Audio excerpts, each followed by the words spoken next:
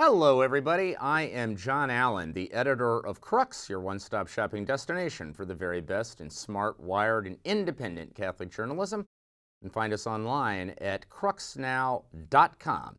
And this is Last Week in the Church. This is Crux's signature, showcase, peak, well, and only video offering, in which, and this is the show in which we usually take kind of stale news because it happened a week ago, and then we cook it up with some special spice and, make it seem fresh. However, we don't have to do that this week because there was big news last night. So today we are cooking with fresh ingredients, fresh catch, ladies and gentlemen. Pope Francis went on TV to give an interview. Now, in itself, the fact that the Pope gave an interview is probably not that big of a deal. He's done it many, many times before. But this was on Italy's most popular late-night talk show. This was the equivalent, ladies and gentlemen, of the Pope going on the Stephen Colbert Show or Jimmy Fallon or, back in the day, David Letterman. And it has never actually happened before. It happened once under John Paul, but that was a call-in. But this is the first time a pope is actually sat down in person with a talk show host to answer all manner of questions. And so we are going to break down all of that for you. Before we get to that, though, let me just say, if you are watching this, you will notice you're doing so on Tuesday rather than our normal Monday. That is because we've sort of made the decision that what happens, let me just lift a curtain into our world.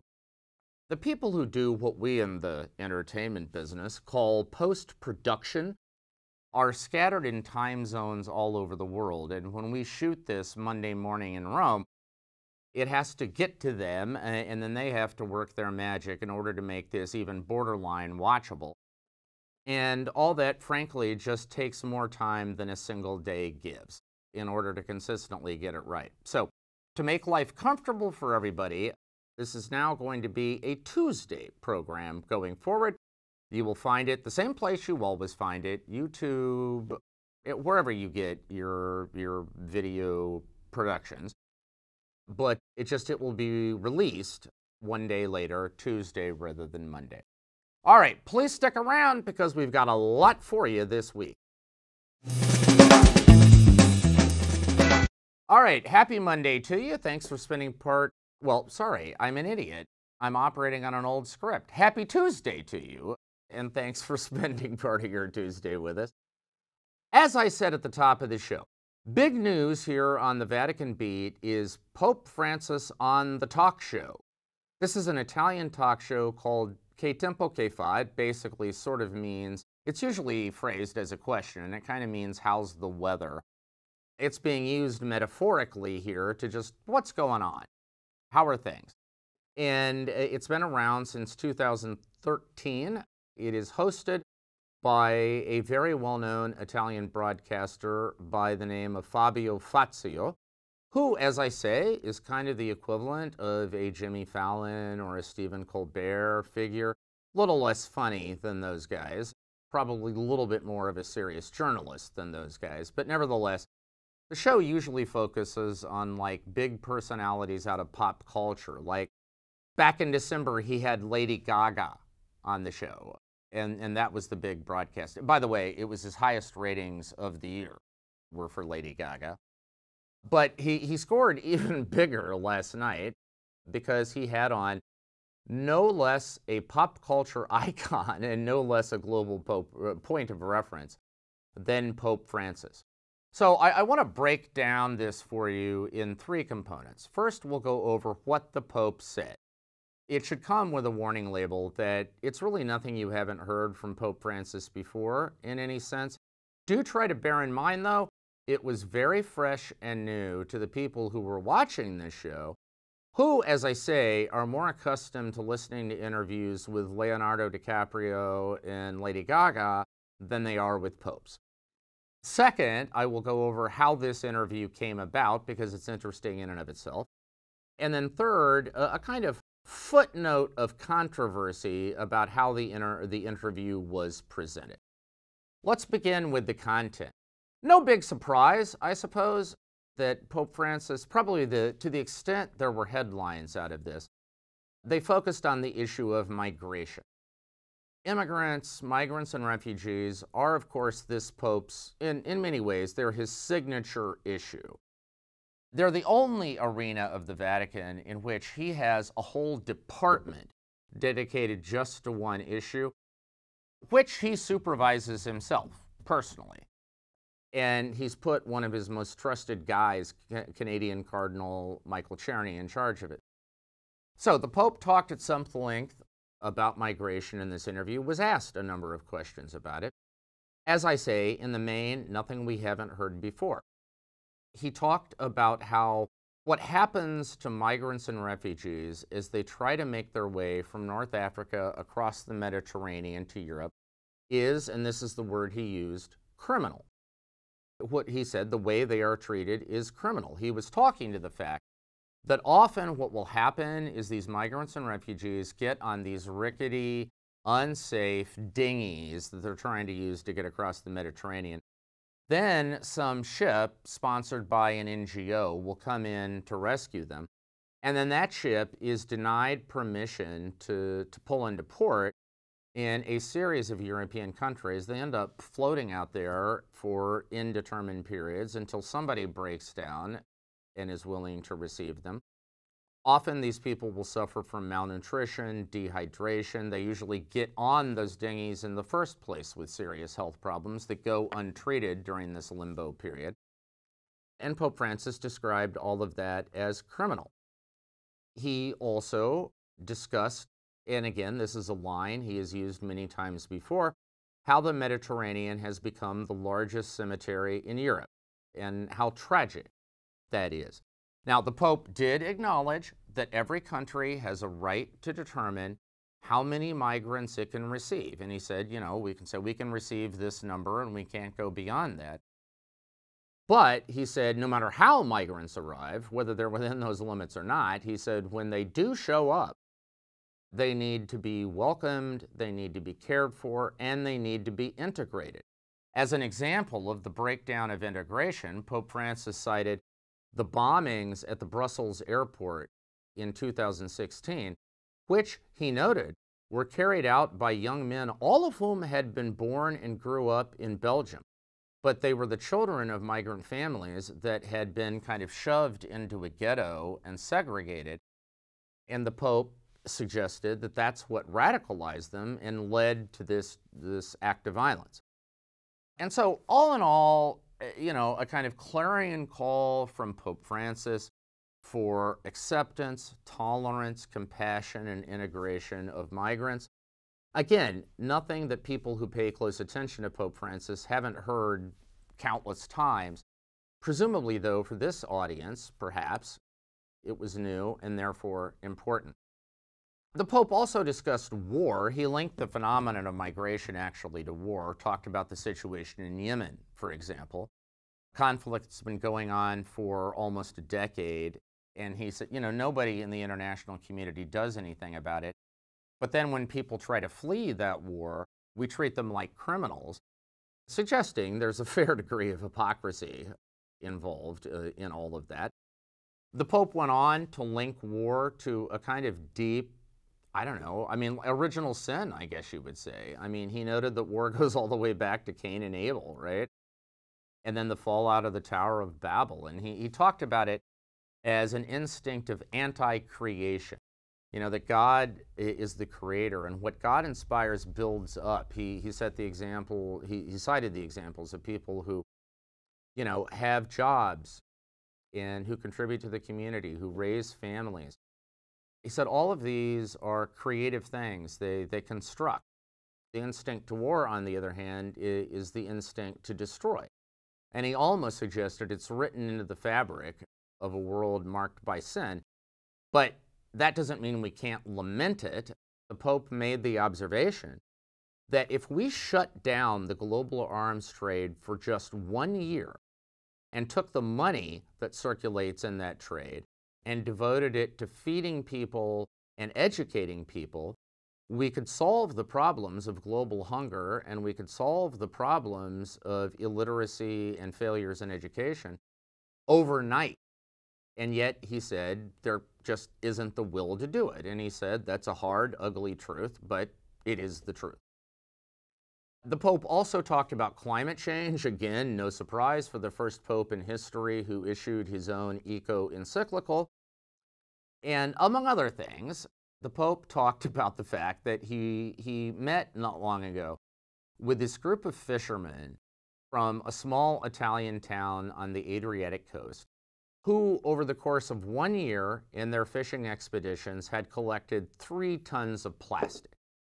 And he talked about how throwing plastic into the sea is an assault on Mother Nature, on Mother Earth, and it's just bad. He also talked about deforestation in the Amazon, once again talking about how that's an assault on Mother Earth, praised the way Aboriginal peoples in the Amazon live in harmony with nature, and said we need to learn something from them. Again, no big surprise, classic Pope Francis. He also talked about the church, so there was a kind of odd intra-dimension to all of this.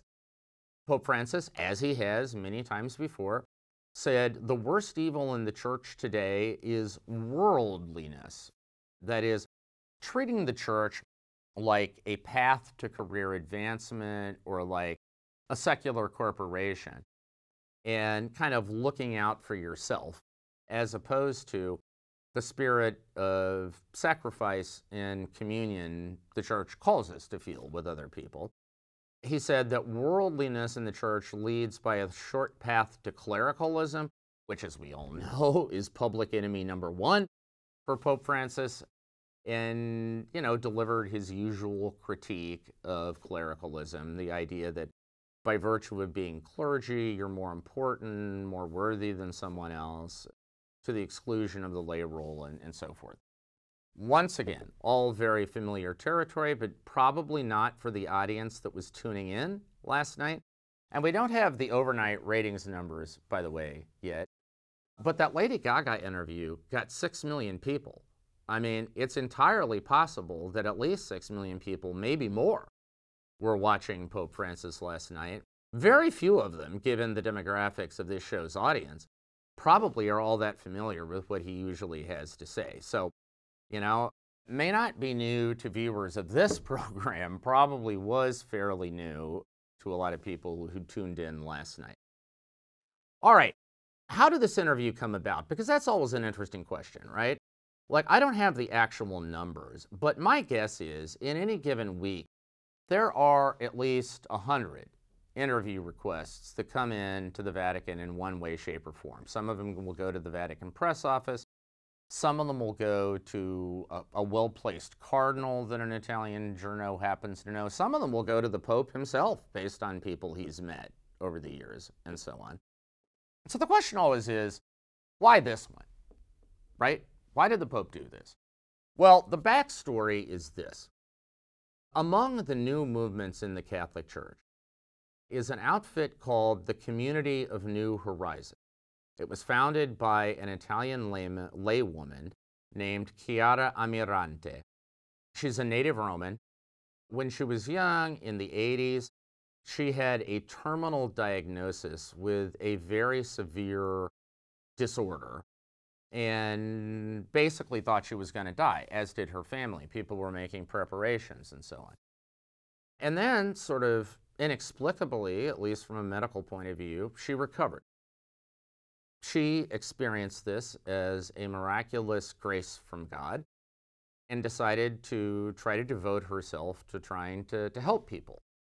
And so she began in impoverished Roman neighborhoods, setting up centers of welcome, asking young people to join her, trying to serve the city's most vulnerable and marginalized, forgotten populations. That then grew into founding what are called, what are they in English? It would be kind of a heavenly citadel, I guess. It's a cittadella del cielo. So heavenly citadel, I think they call them sky citadels, actually, in English. But in any event, these are larger communities where anybody who is having trouble and who feels alone can show up. They can live on a short or long-term basis. they will get counseling, they will get job assistance, and so forth and so on. Amirante is also very big into the new evangelization, trying to bring people to the faith, and the Sky Citadels serve that function as well. Pope Francis got to know this movement when he first arrived in Italy, kind of watching it at a distance and liking what he saw.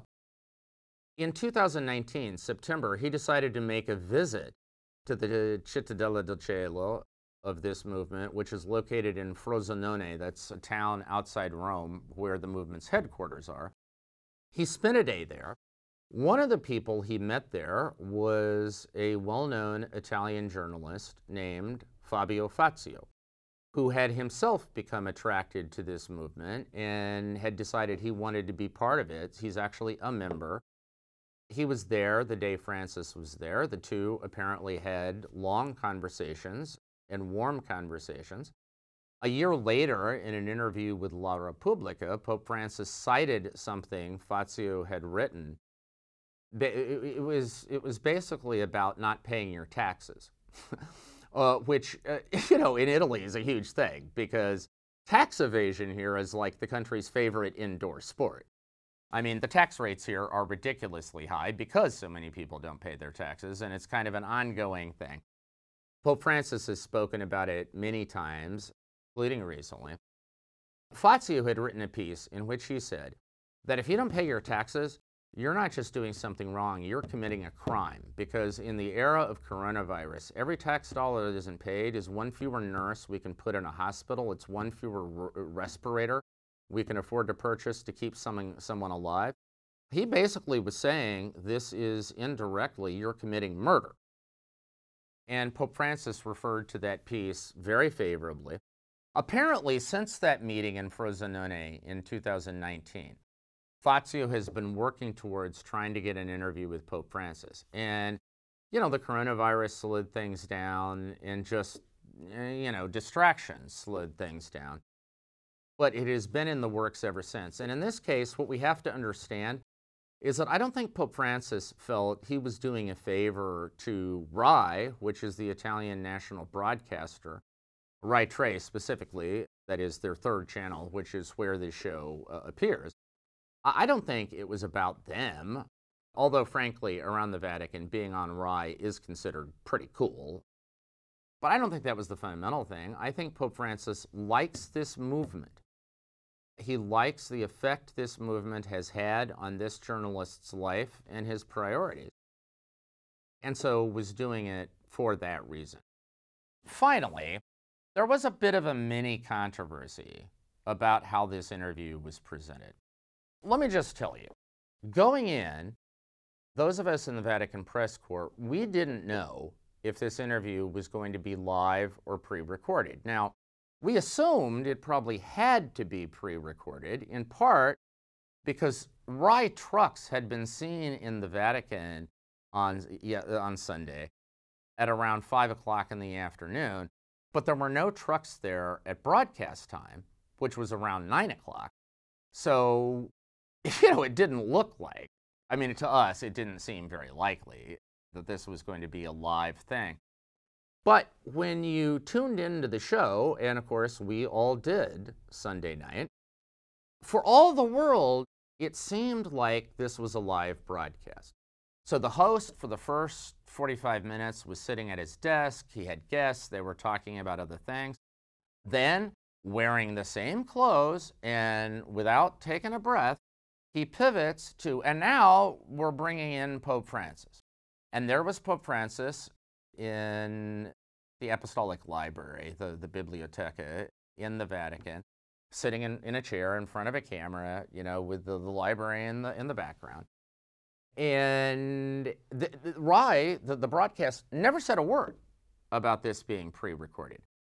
I would think that the vast majority of people who tuned into the show last night thought they were watching a live conversation, probably still think that today. Now, if you were paying careful attention, it did seem, listening to the audio, that there were obvious cuts. When Pope Francis was talking, there was a little bit of background noise. Then he would stop. When the host was talking, there was a little bit of background noise, but there would be moments of dead silence in between that just did seem like they represented stuff, like cutting room stuff, right? Like there were bits missing. And if you were watching obsessively, as some of our Italian colleagues were, you would have noted that at one stage, the Pope had his watch showing while he is talking, and 30 seconds apart, it shows 5:30 p.m., and then it shows 5 p.m. I mean, that's not a live broadcast, folks. So the question is, why didn't Rye just say this out loud? Now, in fairness, they put out a press release the morning after the broadcast in which they acknowledged it had been pre-recorded. But it was deeply irritating to a lot of people, mostly journalists, I should say, that it seemed like they wanted to have their cake and eat it too, right? They wanted to accommodate the Pope by pre-recording him, but they wanted their audience to think that they were hearing him in real time. And it just goes to show you that, like sometimes transparency is the best medicine. Like Rye could have saved itself an enormous headache at no cost, really, to the broadcast, simply by saying this has been pre-recorded. I mean, do you really think fewer people would have tuned in to watch knowing the Pope had done the interview 4 hours beforehand as opposed to in that moment? I mean, it doesn't seem like it. So, moral of the story is probably this. In the 21st century, in an era in which, basically speaking, nothing is private anymore, when you are engaging in public broadcasting, it probably doesn't make any sense to try to pull a fast one on your audience. My guess would be that in post-production meetings in Rye today, they are probably drawing the same conclusion. Speaking of conclusions being drawn, I should add that in some sectors of the Italian Catholic blogosphere and social media, there is a very disapproving take on this whole thing, on the whole idea of the Pope going on a talk show. Critics see this as part of the progressive secularization of the papacy, the lack of any transcendent dimension to this papacy, that he wants to be a pop star more than a pope. And there is that drumbeat of criticism. I would just note that make of that what you will, but this is hardly just a Pope Francis thing. I mean, remember, John Paul II called in to an Italian TV talk show. John Paul II put out his own CDs, okay? John Paul II was good friends with a number of pop culture artists. And Benedict XVI, despite being, by nature, a much more cerebral character, did the same thing. I mean, he put out a children's book based on conversations with his cats, okay? This is what pop culture icons do. And I think the determination of recent popes has been that if they want to, as John Paul put it, popes today have to be not just Peter, they also have to be Paul. That is, they have to be the church's evangelist in chief. And if you're going to do that, you got to go where people are. And let's face it, late night talk shows are where an awful lot of people are who don't normally hear the church's message. So there you are. All right, that is our show for this week. Thank you for joining us. We will be back here next Tuesday and every Tuesday until the eschaton, until Armageddon, bringing you Last Week in the Church. In the meantime, have a fantastic and blessed week. Stay safe, stay healthy. We will talk to you again soon.